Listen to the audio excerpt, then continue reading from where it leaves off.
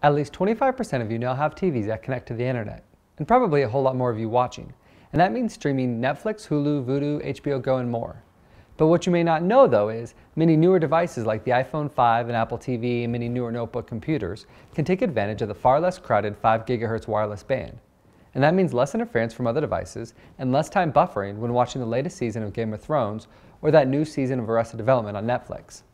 But in order to take advantage of it, you need a home wireless router that also supports dual band, like D-Link's wireless N750 dual band gigabit router or the DIR-836L. It's packed full of features that you're just not going to get from that outdated router that you may have at home.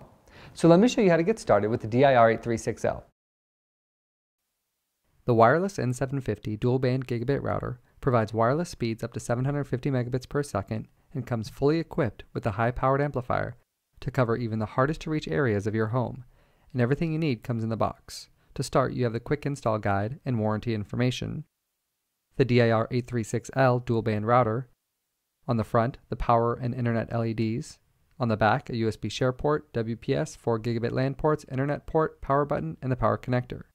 And since the router is pre-configured with security, a sticker on top provides the wireless SSID and network key. It also comes with an Ethernet cable, the power adapter, and a handy wireless configuration card, also with the wireless SSID and network key on it.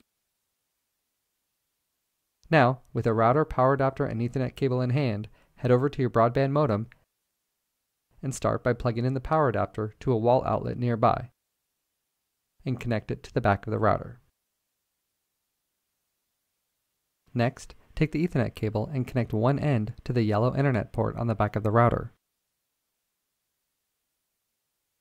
Then, go ahead and power on the device and connect the other end of the Ethernet cable to the internet port on the back of the modem.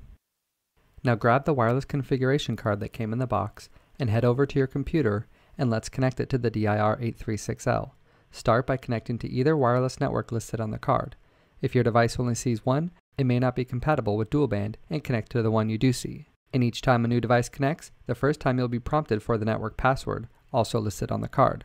After you're connected, open up a web browser, and the first time you'll be automatically directed to the setup wizard. If you're not, enter 192.168.0.1 in the address bar. Follow the prompts. You can change the wireless network name for each band and the password, or keep it the same. Also, set the router password for administrator access. Then, continue to follow the prompts until you reach the mydlink registration page. You can easily create a mydlink account with just your name, email, and password.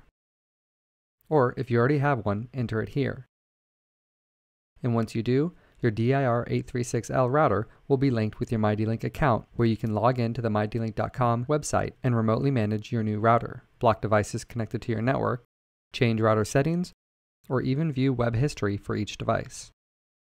So if you're serious about streaming HD video, or you're one of those cable cutters that we hear about, there's no choice here. You need dual band. D-Link's DIR-836L is fast and packed full of features that you're just not going to get from the router that came with your ISP.